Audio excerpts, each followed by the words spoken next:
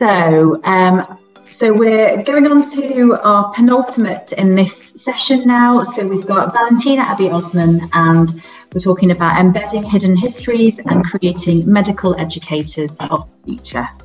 Thank you. Okay. Yeah.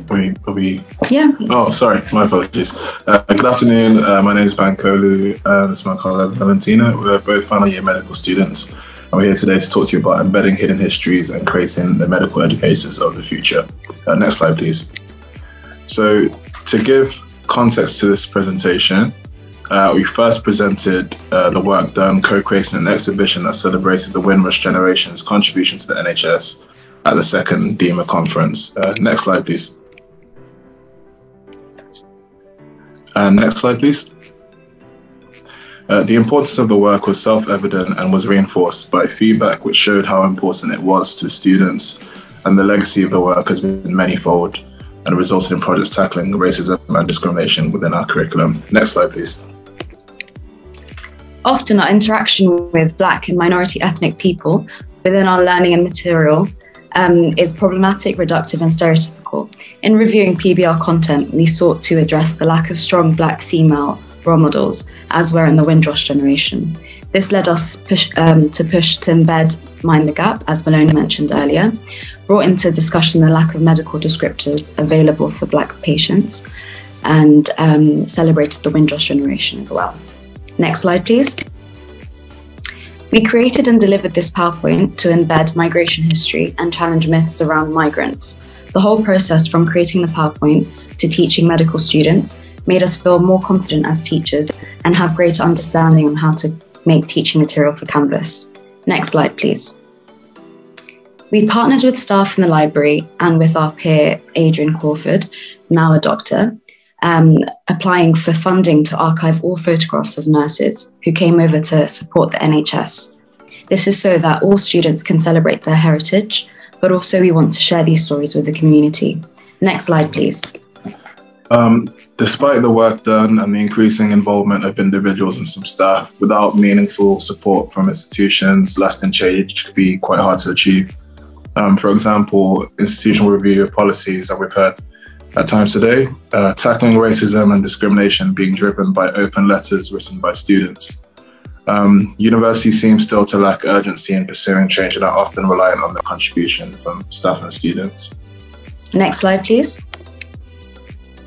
In order to have meaningful change to create anti-racist universities, work needs to be done with Black students as equal partners to create medical educators who can be the role models for the future.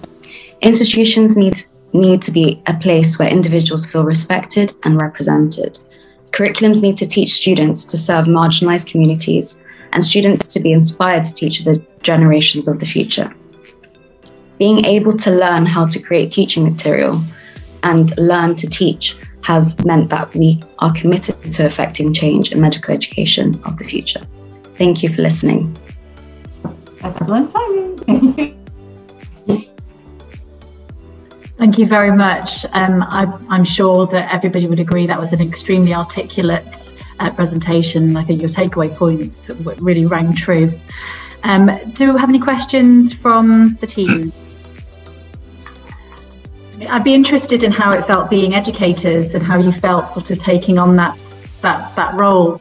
Is it something that you'd recommend? Is it something that you see yourselves going into? I mean, yeah, for sure. I think it's definitely cemented the need and the want to become medical educators, just because I feel like it has really changed the prospect of our careers and what we can bring in order for future generations, essentially.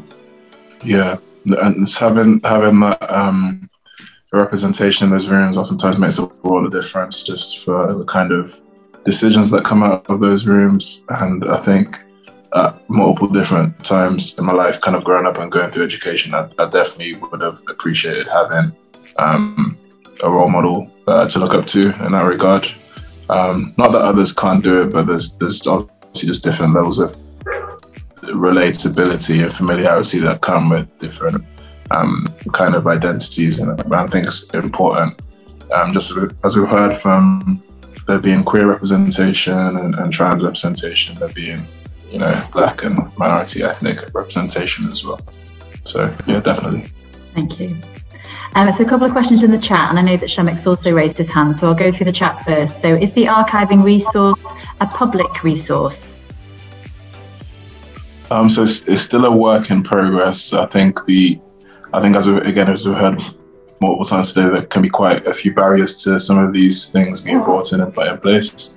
So I think we're still actually pushing in terms of applying for that funding to do that. I think the idea was that it would be a public resource, though, because the archives we actually tapped into were from Lambeth archive, so it was a local resource in the first place. So it'd definitely be something we'd try and disseminate.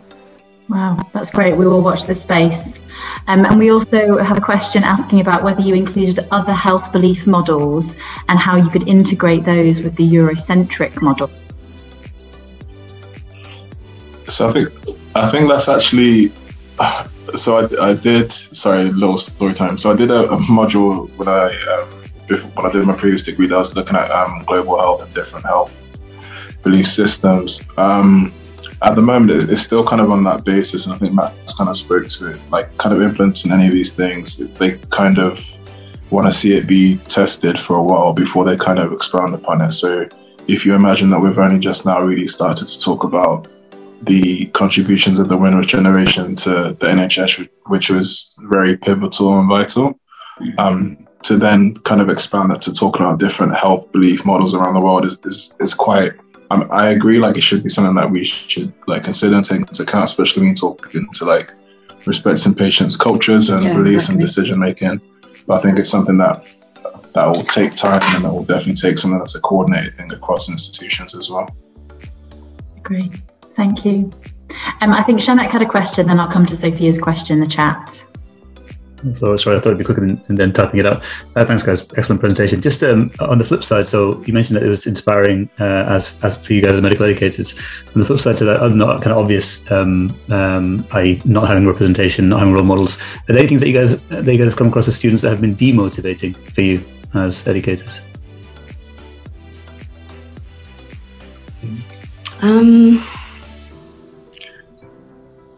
I think just the struggle to almost get to the position that we got to. I think we were really lucky to have Margot at our university, who really did help us a lot and gave us loads of opportunities to be able to do what we're doing now, for example. But for many students who don't have those connections and who do have inspiring stories or do have things that they do want to talk about, it's not the same. So I guess just having that ability to just make it easier for students to be able to get into medical education would be really important. And that, I guess, would be the point that I'm making in terms of why it's a bit frustrating. Yeah, I think I think we've heard repeatedly, and it's quite sad actually how repeated it's been throughout the day so far. That we've heard a lot about how once you get into kind of those spaces where those decisions are made and things are discussed, how hard it is to get things you'd imagine would be quite a simple entry point for discussion, like, oh, racism is wrong in these spaces because of X, Y, and Z. It takes quite a while to even to get to that point.